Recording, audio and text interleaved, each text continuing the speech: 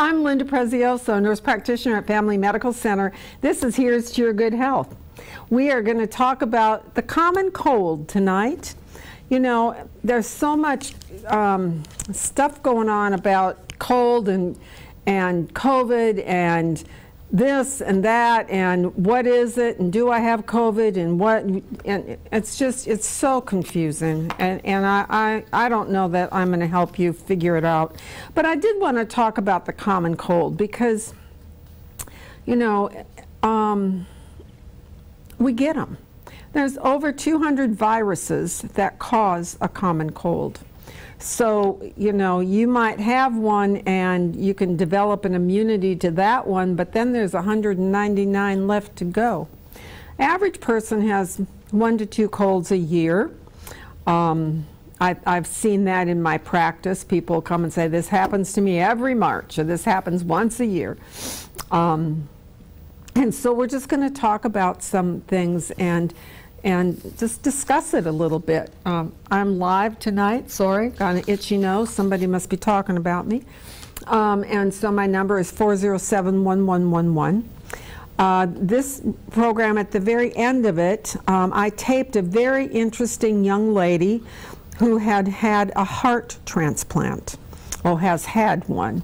And she works here on this campus, on Wesleyan campus at the Dunn Center. And I thought her story was fascinating. And I think I've told you all that I am part of a networking group for women, professional women. And we are putting on a tea at the Smith's Pavilion, the 29th of this month from 2 to 4. The name of the tea is Hearts, Hats, and High Tea. And it's a fundraiser for the American Heart Association. So I thought it would be very interesting to have her talk about her experience and what she went through. So the last segment of the show tonight is going to be, it's a pre-taped segment that I taped last week with her. She cannot be at the tea because she'll be out of town for a wedding. So I thought it was a really interesting story, and I wanted to share that with people. So we're going to share that tonight as well.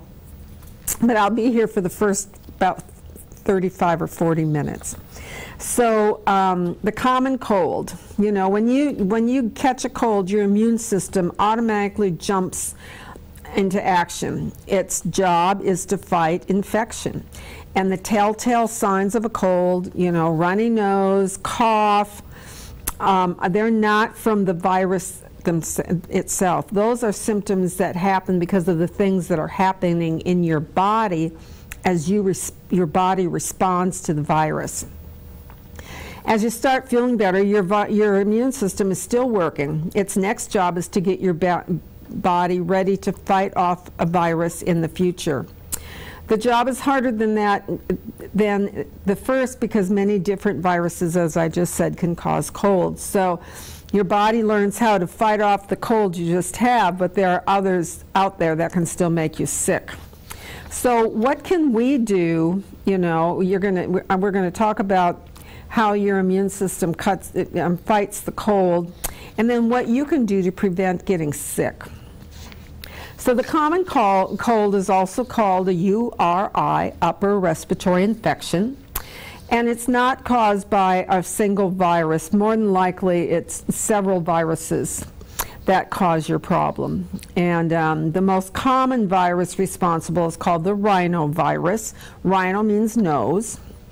The common culprits are respiratory syncytial virus, human parainfluenza virus, adenovirus, common human coronavirus, and human metapneumonia virus. We knew about all those things. So, and those are just, you know, 5 or 6 that I rattled off out of the 200 that can cause it. And of course now we have the coronavirus that can cause, sometimes it's very simple, like common cold symptoms for people, and sometimes we're still getting very ill and even passing away from this daggone coronavirus. So how do you catch a cold? Normally it's when you come in contact with an infected person. They cough or sneeze on you, or they can cough and sneeze on a surface, and you might, you know, pick up a glass and touch the table and there's a virus on it.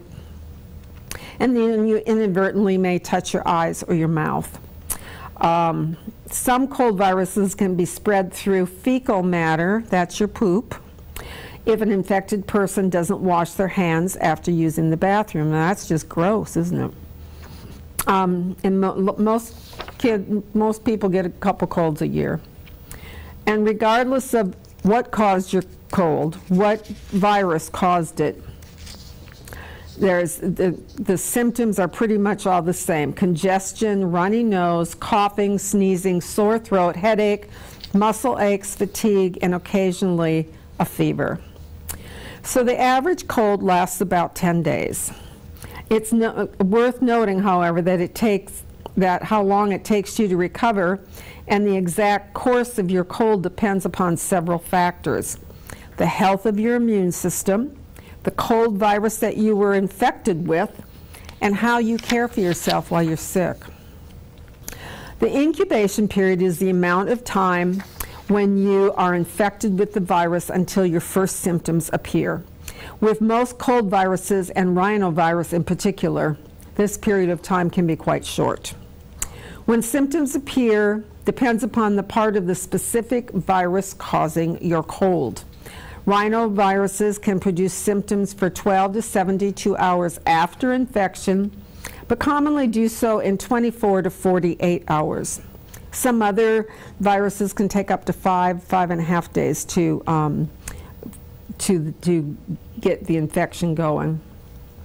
Then there's stage 1, so there's an incubation period, then there's stage 1, and that lasts for approximately the first 1 to 3 days of your cold. The first symptom to appear after the incubation period is usually irritation of the throat, such as a scratchy throat.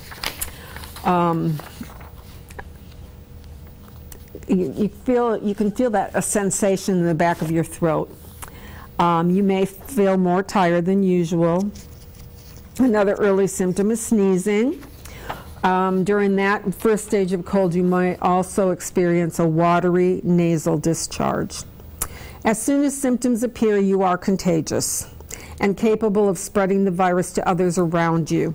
Depending upon which virus is responsible, you may get progressively worse, or you may peak at the end of stage 1 or at the beginning of stage 2. Research indicates that zinc supplements, especially if started within the first 24 hours of symptom onset, may reduce the severity of symptoms and decrease the length of time you are sick. Zinc lozenges are an option, as well as just taking a zinc supplement. It's also a good idea to increase your fluids as soon as you notice symptoms, and then implement the measures such as staying home, good hygiene to prevent spreading your illness to others. Stage 2 comprises days 4 through 7 of your cold. Most colds peak during stage 2. It's not uncommon for your sore throat to disappear after it starts. You may develop a fever, you may not. Your nasal discharge may become thicker, it may change colors. If not controlled, severe congestion can lead to complications of the common cold, such as a middle ear infection, sinus infection, pneumonia. Use over-the-counter medicines such as acetaminophen, Tylenol for the fever. But you should always call your doctor if you're running a temp greater than 101. You should contact a healthcare professional if you suspect an ear infection or a sinus infection, since these can be secondary bacterial infections that require an antibiotic. Decongestants, cold remedies may be useful, but it may or may not help. Using humidifier in your bedroom can help. You can still pass your cold virus on to others at stage 2, and for as long as you're experiencing symptoms. You really need to avoid spreading the illness. Stay at home, cover your mouth when you cough and sneeze, and wash your hands frequently. What have we been saying for the last 2 years with this pandemic? That's what you need to do, what we all need to do. All right, so stage 3. This is from the 7th day of your cold until the resolution of your symptoms. You may feel back to normal by day 7, but some symptoms may last as long as 3 weeks. Especially with this coronavirus, the coughs are lingering, and they might last. I've had a couple patients that have had them 2 and 3 months, getting better all the time, but they're still coughing. And so that's kind of a summary of your cold. And so what happens when you catch a cold? What happens to your body? So the viruses attach themselves to the cells inside your nose, in your nasal passages, and in your sinuses. After they get inside, the cells start to make copies of themselves. This is called replication. It takes about 2 days for the cells to trigger your immune system to start fighting. They do this by releasing a chemical messenger called a cytokine. And your body responds to the cytokines, and that's where the symptoms of the cold are. It's the response of the body to the virus that's already in you. Your vessels will get bigger, they dilate, to allow infection-fighting white blood cells to get to where the virus is. When the vessels swell, it can make your nose and airway feel stuffy or achy. So that's why you got a stuffy nose, because your body is working to send your white blood cells, which is your immune system defense, to the place where the virus has landed and is replicating itself. And then the white blood cells themselves release a chemical to fight off the cold, and these chemicals cause spaces to get inflamed. Fluid can collect in them, causing a runny nose and a cough. Cold viruses do not damage cells the way that influenza viruses, flu viruses do.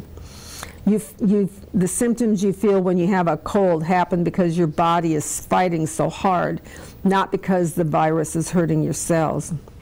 When your immune system fights harder than it needs to be, it's called overreaction. So that's kind of what happens in your body when you've got a cold going on and your body's response. So some of the other viruses that cause problems are the RSV, the respiratory syncytial, I don't know, that's not right, virus. This is a very contagious virus, but most people are genuinely healthy and do not get sick, excuse me, somebody's talking about me, from RSV. But babies and older adults and any person with a weak immune system can get really sick if they catch RSV, and I know you've heard of that with babies in the hospital. Para-influenza viruses, although the name sounds like it, these viruses are not the same as the ones that cause the flu. I don't know why they call it that if it doesn't, but what do I know? Coronavirus, most people are familiar with this type of virus because one of them, the SARS-CoV-2, causes COVID-19. Another respiratory illness, Middle East Respiratory Syndrome, or MERS, M-E-R-S, is also caused by a coronavirus. There are many other coronaviruses that commonly cause mild colds, and most people will catch at least one coronavirus in their lifetime. Then there's the metapneumovirus, and this type of virus causes infections in the upper and lower respiratory tracts. So up here, this is upper. Down here, your lungs is the lower part of the respiratory tract. These symptoms are usually mild. They're most active in the winter and early spring. So that's why we're seeing a lot of colds now. We've seen them through the winter. And now there's a lot of allergy symptoms too, and sometimes it's hard to tell the difference between them, or you've got allergies going on and you get a cold, so it can get to be kind of, how do I treat it? Where do I go? What do I do? Do you think, will there ever be a vaccine for colds? I don't know. The flu vaccines and the COVID-19 vaccines both work on viruses.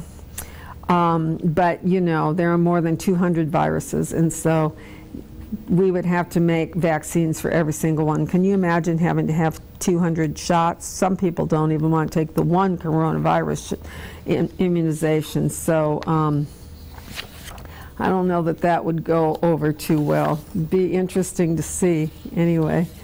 Let's see here. We talked about the common cold causes. I always duplicate and print off much too much. Let's talk about some treatment for the cold. Well, let's hang on. Let's go back just a minute. We talked about the viruses, the different ones. So the complications of the cold, you know, most colds will run their course, and you don't need to do anything. I realize people don't want to be sick for 6 to 10 days, but you know, viruses, there's not a whole lot we can do. You just have to live through it. Antibiotics will not work on a virus. Antivirals work on a virus, but as I just said, there's over 200 viruses that can make us sick. So trying to find the right antiviral is not always going to be possible either.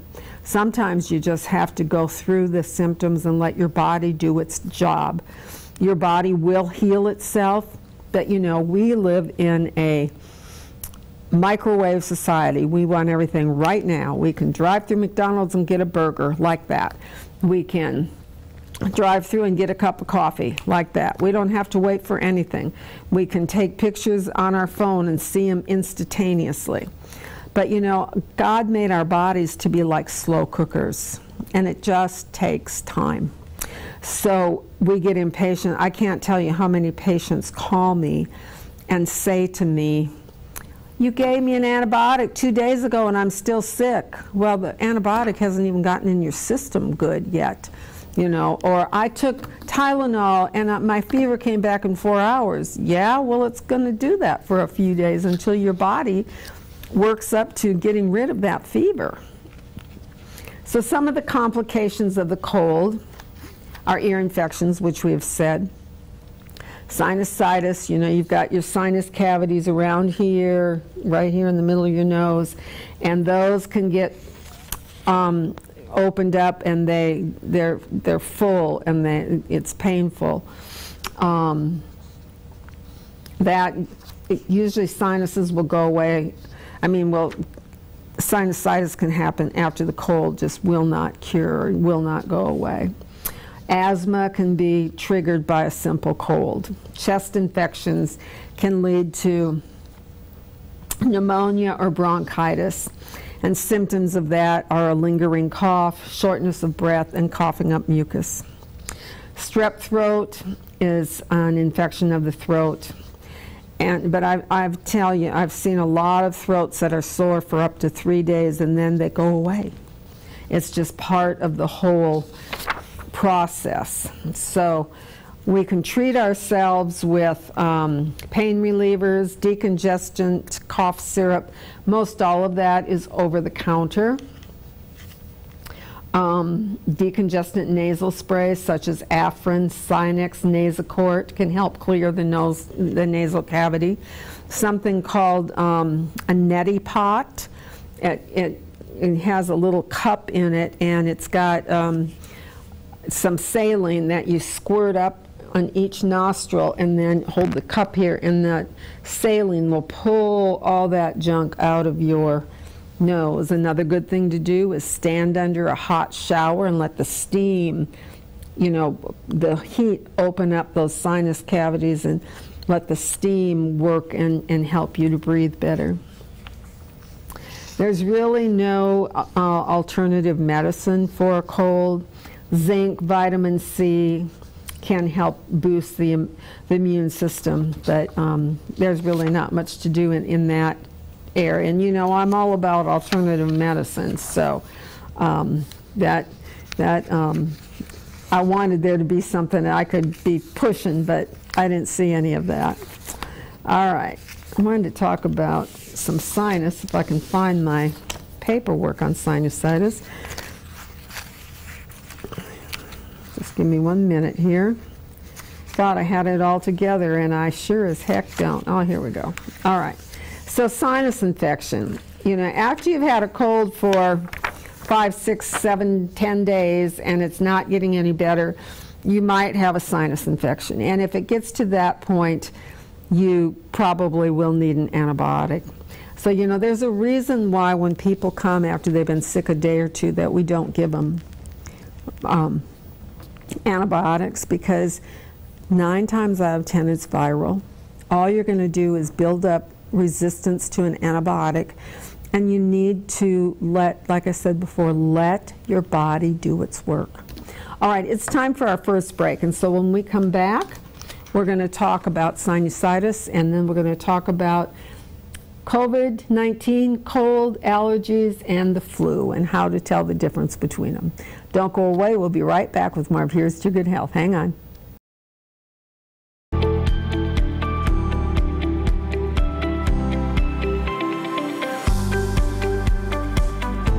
At Down East Hearing Care Associates, we are dedicated to taking care of every client by providing personal, high-quality hearing care services. My staff and I know hearing loss affects each person and their loved ones differently. So we give you the time and the care you need to ensure the hearing technology chosen fits your lifestyle. At Down East Hearing Care, we also make custom ear molds and specialize in emergency hearing aid repairs.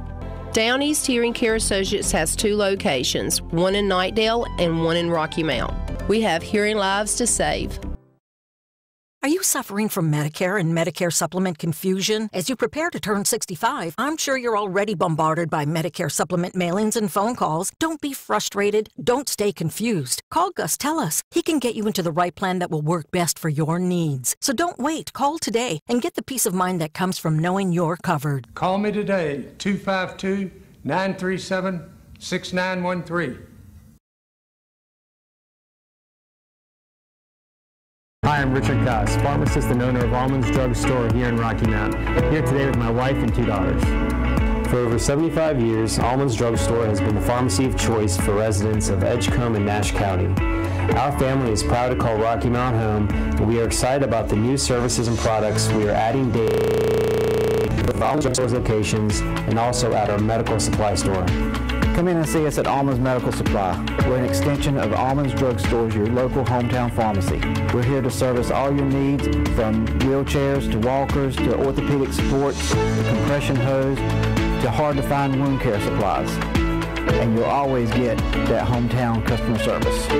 We want our patients to pay the best prices, get the best service available, and have a better pharmacy experience than they will get anywhere else. Our staff is committed to going above and beyond to meet our patients' needs.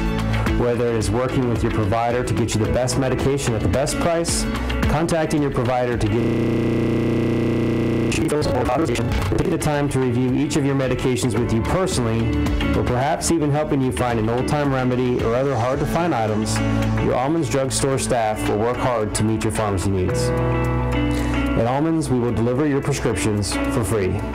Both of our stores have drive-through windows, we guarantee short wait times, and our pharmacists will come out to greet you personally and answer any questions you have. If you want to be met with a smiling face, or even want someone to greet you by name when you walk through the doors, we are the pharmacy for you. Call Almonds Drugs today. 443-3138 or 446-0014.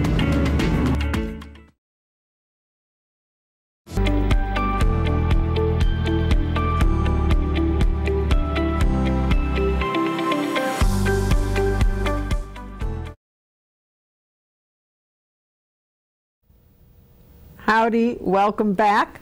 This is Here's to Your Good Health. My name is Linda Prezioso. I'm a nurse practitioner at Family Medical Center, and we have been talking about the common cold. We've been talking about things that can happen with the cold, how long a virus takes to get rid of it, how our body gets rid of it. So I'm just going to talk a little bit about a sinus infection. It's called sinusitis.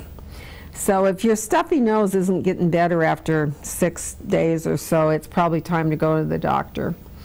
And sinus infections are caused by fluid buildup in the air-filled pockets in the face. That's called your sinuses, which allows germs to grow.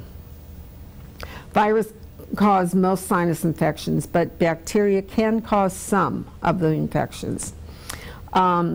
Several factors increase your risk for a sinus infection: previous colds, seasonal allergies, smoking and exposure to secondhand smoke, structural problems within the sinus. You could have nasal polyps. If you have chronic sinusitis, a lot of times you've got polyps in your nose that have to be removed. And having a weak immune system, whether you've been sick, you're on some kind of medicine or drugs that cause a weakening in your immune system. So the symptoms are runny nose, stuffy nose, facial pain or pressure, headache, mucus dripping down the back of your throat called postnasal drip, sore throat, cough, and bad breath. So, you know, if you think you have a sinus infection, then it's time that you go and see the doctor. So the treatment, you know, it'll be determined by the doctor examining you and seeing what your problems are. Antibiotics are not needed, excuse me, for many sinus infections. Don't laugh, Jill. I know you're watching. You're laughing at me. Most sinus infections usually get better on their own without antibiotics. When antibiotics aren't needed, they're not going to help you, and their side effects can cause some harm. Side effects range from minor issues like a rash to serious health problems like a resistant infection called C. diff infection, which causes diarrhea, can cause severe damage to your colon and even death. So you know, watchful waiting. What is watchful waiting? We don't want to watch. We don't want to wait. We want to take a pill and get better. I get it. I feel the same way. But watchful waiting, your child's doctor or your doctor may suggest watching and waiting to see if your child needs the antibiotics. This gives the immune system time to fight off that infection. If after a couple, 3 days of rest, excess, you know, extra fluids, sinus, maybe cough, you know, over-the-counter cough medicine or decongestant, then your doctor might want to write you a prescription. But, you know, just because you've got a cold or just because you've got green nasal discharge does not mean you have to have an antibiotic. Some other ways I talked to you about, you know, standing in the shower and letting the warm water pile on your face. Talked to you about the neti pot, which is the little cup, and you squeeze the nasal saline up in your nose and that pulls the stuff down. Warm compress over the nose and forehead can help relieve the sinus pressure. Decongestant helps. And there's always over-the-counter medicines that you can take. And always feel free to ask your pharmacist. You know, people think the doctor knows it all, but really, pharmacists are the gurus when it comes to drugs. That's their thing. That's what they went to school for all those years, what was drugs, how they work, how they interact, how they mix together. Is it going to be dangerous if they mix? What are the compounds of it? What is in it? Those are the things that a pharmacist knows, and I would hope that they would all be willing to talk to you. I do know that pharmacists are terribly busy, and it's hard to break away from the counter to talk to people, but it's really important that you can get that information from your pharmacist. All right, chronic sinusitis. And that's when you have sinus for over 3 months in spite of treatment. And so I said that nasal polyps is a possibility of a cause for the chronic sinusitis. Deviated nasal septum, you know, that's the septum is this little thing in the middle of your ear, your nose. That's the wall between the nostrils, and that can be crooked. That can block sinus passages and make the symptoms of sinusitis worse. Then you've got some medical conditions like cystic fibrosis, HIV, and other immune system related diseases. That's a mouthful. That can lead to nasal blockage. And then respiratory infections, allergies, and inflammation that occurs with allergies can block your sinuses. And so, you know, if you've got chronic sinusitis, then it's time to go to a specialist, ear, nose, and throat doctor. And he or she will look in there and find, you know, if they've got polyps, they're going to remove them. If your septum is deviated, they're going to fix it. So those are some things about chronic sinusitis. I never even knew there was chronic sinusitis until I became a nurse practitioner. But I learn something new every day, and that's one of the reasons why I love my job, because I can learn something new every day. So we're going to just highlight a little bit of the COVID, the coronavirus, and you know, it's a very contagious virus. It causes infection in your respiratory system, and it can really wreak havoc with lungs, and it can last for a long, long time. There's something called long haulers that people had the virus even 2 years now, and they're still fatigued, and they're still symptomatic with a lot of the problems, shortness of breath and that kind of thing. And so, you know, this COVID is no joke, that's for sure. I don't think anybody will fight me on that. You know, both COVID and common cold, they're both started by viruses. COVID is caused by the SARS virus, while the common cold is the rhinovirus. And so, signs or symptoms: cough. With COVID, it's usually dry, and you normally will have a cough with a cold. Muscle aches with COVID, usually cold sometimes. Tiredness, usually there's a lot of fatigue associated with COVID, and the cold sometimes.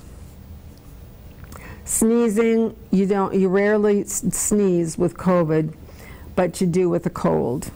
Sore throat, both COVID and the common cold have sore throat.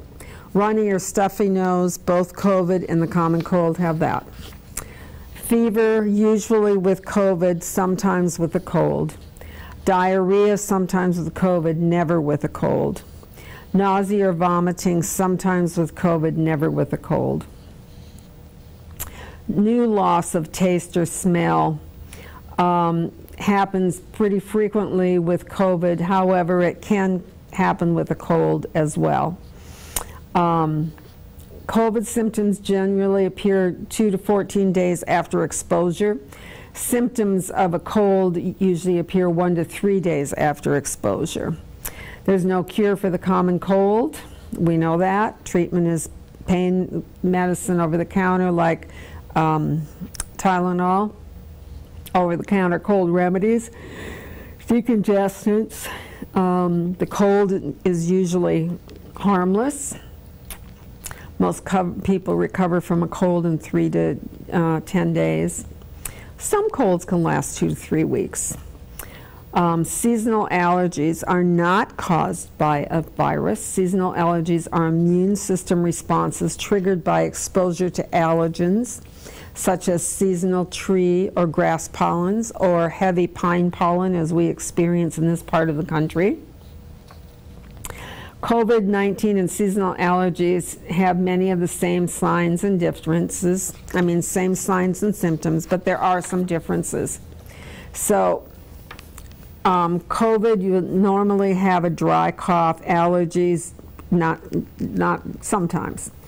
Fever, COVID-19, you're going to get a fever. With allergies, no. Muscle aches, you're going to get with COVID. With allergies, no.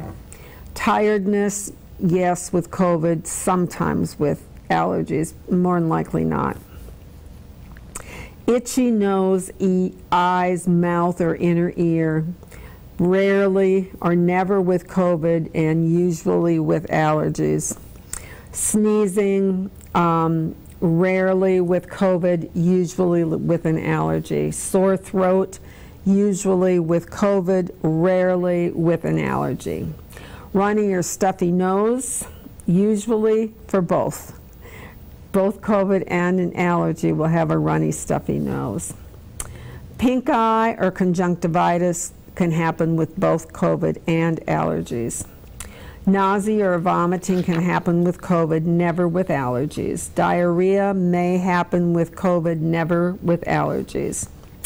And the loss of taste of smell, yes, with COVID, and really not, very rarely with allergies. COVID-19 can cause shortness of breath or difficulty breathing. Seasonal allergies don't usually cause these symptoms unless you have a respiratory condition such as asthma that can be triggered by pollen exposure. Treatment of seasonal allergies is usually over the counter. You know, you've got your Zyrtec, Claritin, Allegra. Benadryl is the first line of antihistamine. Zyrtec and those are a second line.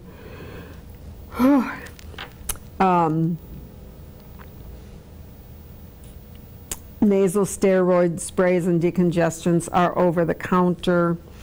And of course you avoid exposure as much as possible, but you cannot avoid the pine pollen in eastern North Carolina for about 2 weeks. I mean, you go outside and your car is covered in yellow. So, you know, you'd have to put some kind of a bubble over your face. COVID and the flu are both very highly contagious, and they're caused by viruses. COVID is by the SARS virus, influenza is by influenza A or B viruses. Their symptoms are very similar.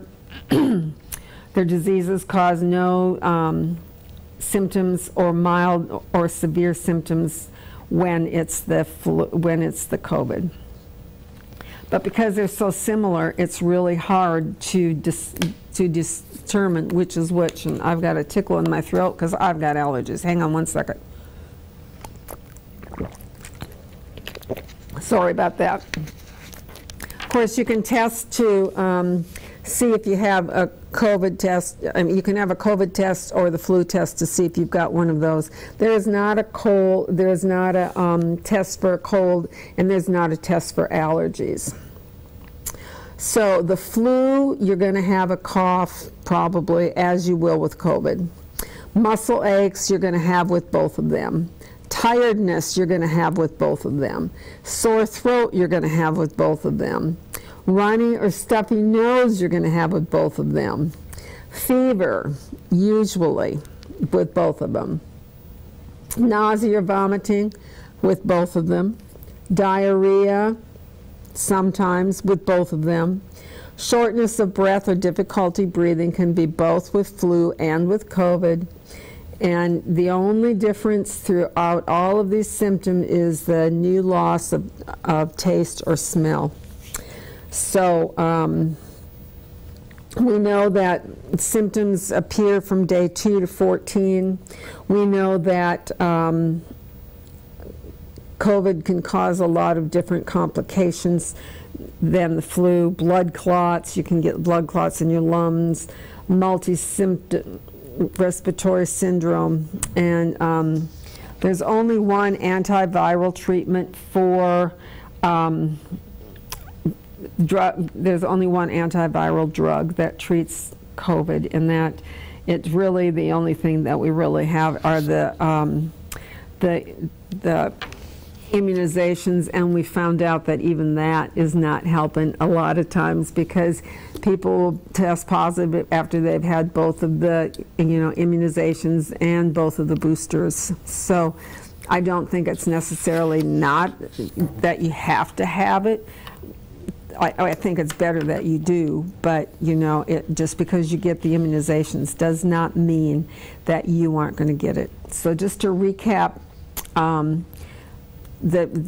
we need to prevent as much as possible. Avoid close contact, keeping distance between yourself and others when you know they're sick, wearing a well-fitted mask if there's somebody you know that's sick, washing your hands often, covering your mouth or on your nose with, like this, you cough into your elbow.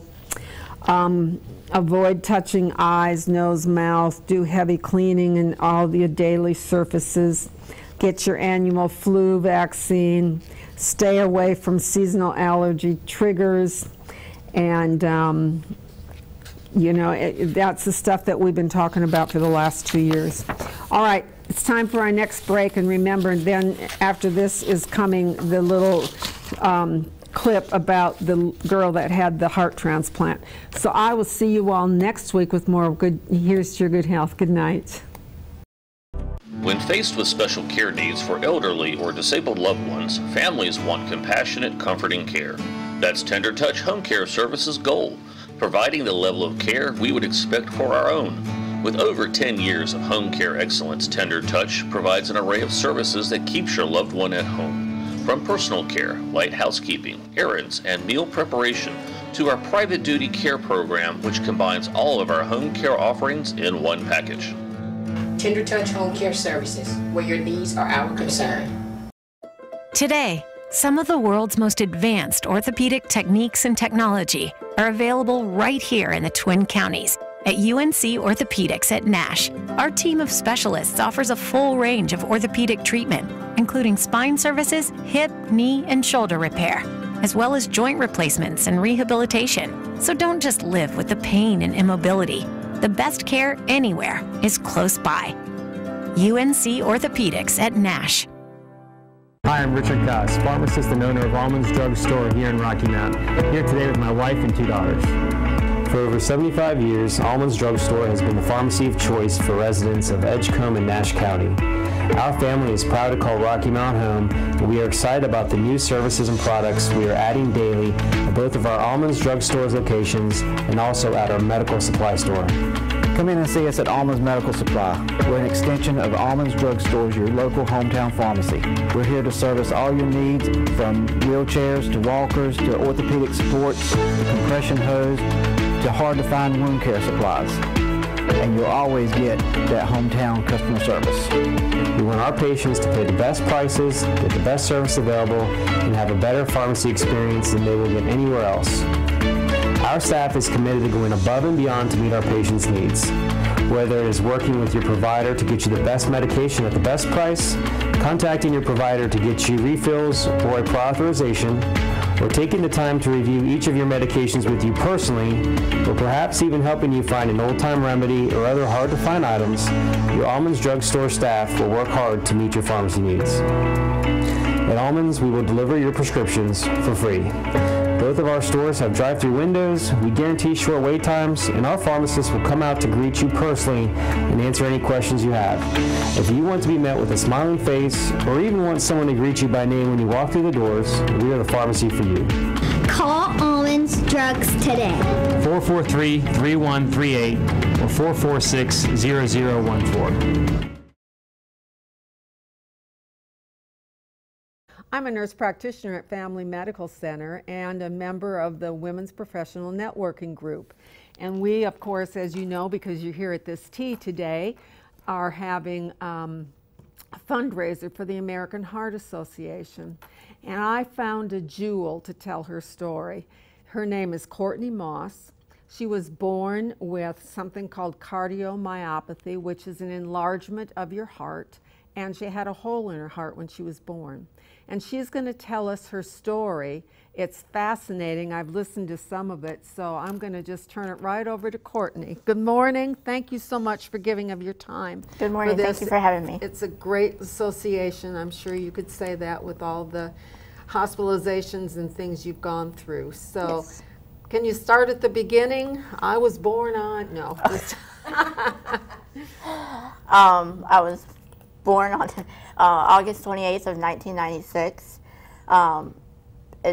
As far as I know, my mom had a very healthy, pregnancy, and nothing was, alarming, throughout the whole 9 months. I was full term, and but as soon as I was born, the day of, they had to, take me away, and my facial features and my size and everything was alarming to them once I was out. So they did take me back and did all the testing, and for those few days, everything was okay. I passed all the regular newborn tests and whatever. They sent me home, and then like a week or whatever later, I ended up in Greenville at what's the Vidant, but it won't Vidant then. I don't know what it was, whatever it was called. But their heart specialist. Yeah, their heart specialist in Greenville. And that's when they sent me to UNC, when they did the echocardiogram and saw the hole in my heart, and been at UNC ever since until my transplant. Wow. So you were just a itty bitty baby, and they took you right from your mom. I bet that was really hard on her and your dad too, to have a brand new baby and then have the baby be having some problems and be sick. So you went to Chapel Hill, and you've had all of your work done there. Okay, they've got a great hospital and a great heart program. So what happened? How long were you at UNC then when you were first born? How long? When you were able to come back home? Well, I was in and out for the first 3 years of my life. Not with just heart, but I have like low muscle tone, and I have some. I had hydrocephalus, which is water on the brain. So it was a collection of things. Right. So much so that they didn't even know what I had for the longest time. They called it. They ended up calling it Courtney syndrome. Courtney syndrome. Yes, because I had so much stuff going on. There was no one disorder or one diagnosis, that marked off all of my, conditions. So in 1998 or 99, my aortic valve in my heart had needed to be replaced.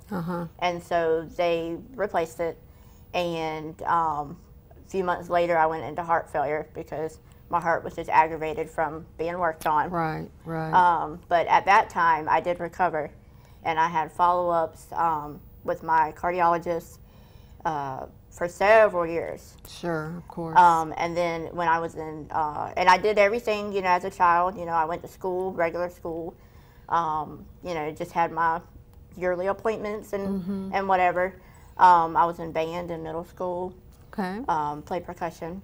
And it was in middle school and freshman year of high school is when I started getting really fatigued, and we were starting to notice like, something's not right. Right. And so it was either my sophomore or junior year, I needed my mitral valve replaced.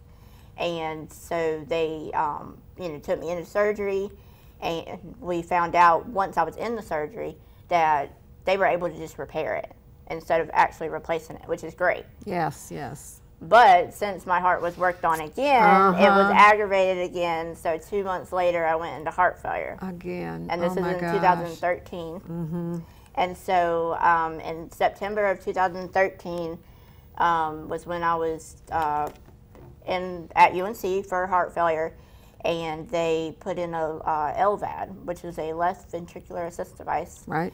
And what that does is it pumps the left side of my heart. My right side was fine. It was weak, but it was still working, where my left side just gave out. Right. So they put me on the LVAD, and it pumped, it was my left side of my heart. So I didn't have a pulse. I didn't have a heartbeat. So like when they used the stethoscope, all you hear was a roaring. Wow. Like a zzz roaring sound. And so they, and I had to have like an ID bracelet for if I did travel, which we never did because I was so sick. But if I did, I would set off the metal detectors because of the LVAD being a big chunk of metal, literally. It was surgically placed in my heart. And I had a drive line that would come out, and I mean, it was literally, you know, like the size of that phone cord. Oh, wow. Maybe a little bit thicker, coming out of my side, you know, surgically, and hooked up to batteries. So I was hooked. So the batteries were on the outside? The batteries were on the outside, yes, ma'am. Oh, wow. So the batteries, they were big, you know, and I'm a little person, you know, I'm only 4'7", but they were big and heavy for me. Having to carry that. Of course. 24/7. I slept with it. You could not disconnect from it because it wouldn't work. Right. You know? Sure. At night, and they had to be changed every 4 hours. Oh my gosh. And charged. Yes. They had to be changed and charged every 4 hours. So at night, I would be plugged up to the wall. So I'd be literally. I'm sure. There yeah, was what's it called, in. an AC adapter thing, and I was plugged into an outlet. So you didn't have to long, get just get so up we didn't have to get up every 4 hours, because either you'd have to or your mom would have to.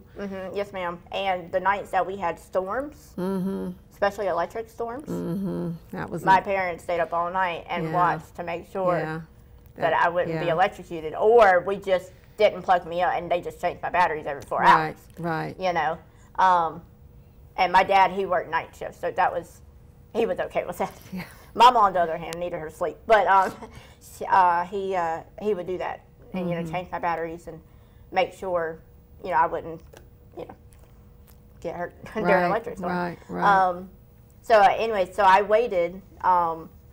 They sent me home. I went to school with those batteries. With the batteries, yes. And changing every 4 hours. Yes, ma'am. I had a backpack. You know, like a sling backpack that had the batteries in there for me. And, I mean, I had to take it. I mean, I couldn't just leave it at my desk and go to the restroom and come back. Like, that was on me 24/7. Right, it was part of you. Yes, yes. So, you know, my teachers, they all had to have, you know, training before I could go back. I mean, a specialist from UNC came to Nashville, North Carolina, to train my teachers on how to do this before I could go to school. Wow. So I went to early college. So I was a first-year senior, because it's 5 years. Right. And they worked really well with me, the high school and Nash Community, because I was enrolled there too. Okay. And so then I was officially listed for the transplant in March of 2014. So I only waited for 4 months. So that's not very long, right? Really, I wouldn't think. When you when you say it like that, yes, it doesn't sound long. Yes. No, but when you're wearing that thing and carrying it around, when it you're is wearing long, the batteries, isn't it? yes, ma'am. And you know, you see in the movies and documentaries and stuff of, you know, transplants in the past. You know, they would have like pagers. You know, the patients would have pagers. Right. So you would know when that pager went off, there was a heart. Right. Well, in 2013, they didn't have pagers, or 14, they didn't have pagers. We had cell phones. Oh. So every single time the phone rang, oh my gosh, we would think it would be for the heart. Oh, that must have been terrible. So that made the 4 months really long. Yes. Because every single phone call. Oh my gosh, we're thinking, oh, is this the call? Is this the call? Right, right. So, except the one time that was the call that we weren't thinking it was the call, was because that morning of the day I got the call, that morning I had a checkup with my doctors, my heart doctors, my cardiologists. And they told me that they would call me that evening with my results. Oh, okay, so you were thinking that's what it was. So we see the call, we see that it's, you know, from my cardiologist, and we're like, oh, they're just going to give us lab results. You know, they're just going to tell us how the echo looked and everything. But oh no, they told us, we have the heart, we got to be there in 3 hours. Oh my gosh. Yes. And it's a good 2-hour drive, isn't it? Well, with my dad driving, it was an hour and 15 minutes. Okay. And I'm telling you, we were rolling. Yeah. And he wanted to get pulled just so we could have a police escort to get us there safely. Right. But we didn't even get pulled. So we were rolling and got there, and I got, they called at 7:55 on August 14th of 2014. and they wheeled me back into surgery at 3:30 August the 15th morning. Wow, 3:30 in the morning. 3:30 in the morning, yes ma'am. Because you gotta get that heart when it's still viable. Right. Yes, absolutely. And so they, I was in surgery, you know, for the whole day pretty much on the 15th. And I was discharged only in 14 days. Really? Yes, they said I was the second, and I was still pediatric at that time because I hadn't turned 18 yet. So they said I was the second fastest pediatric patient to be discharged from having a heart transplant. And now I did forget to say that my transplant was actually at Duke for insurance purposes. So my heart failure and my LVAD, all that, and up until from 96 to 2013 was at UNC. But because of insurance, you know, they told us that for whatever reason, UNC was not in network with my dad's insurance. So they said, you know, we were prepared to go anywhere. Sure, obviously. Of course. You know, my parents, you know, we were like, we'll take her anywhere. And they said, well, how about Duke? And we're like, a 15-minute difference? Yeah, really. Yeah. No brainer, right? So we were fine with that. So that worked out perfectly. I just forgot to add that part. But yeah, so 14 days, I was discharged from Duke, and it was actually on my 18th birthday. Oh, wow. So I was able to sign my discharge papers. You know, they had like a whole going away, you know, discharge party and 18th party and everything. So that was a lot of fun. Yeah, of course. So, so yeah, and I'm still doing good now. I'm 7.5 years out. Wow. August will make 8. And taking my medicines. I'm on anti-rejection meds every 12 hours for the rest of my life. And, you know, I'm just doing whatever I can to keep this new heart healthy. And I don't know anything about my donor. I don't know anything about anything. But they did say that because my own heart was so enlarged that my new heart could be, you know, just for reference, you know, like the size of a 6-year-old kid, all the way up to like a 60-year-old man. Oh, okay. Because of my chest cavity had the space. Because your original heart was so big. Because my original heart was so big. But plus, since you know, I'm a little person, you know, I could have a little heart, you know, a smaller heart, right, sure, that still can grow and get bigger, right, or have, you know, a grown person's heart as well, right.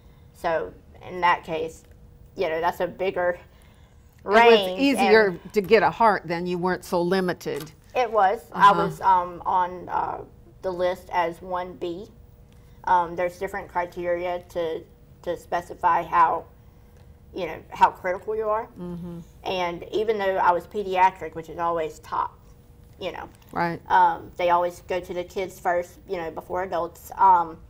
But also because I wasn't actually in the hospital, pediatric patients that were in the hospital were 1A. I gotcha. Where I was 1B because I was at home. I was doing school. Yeah, I was on batteries, but I was right at home. But, you know, saying that to say it was still only 4.5 months or so. Yeah. So that, yeah.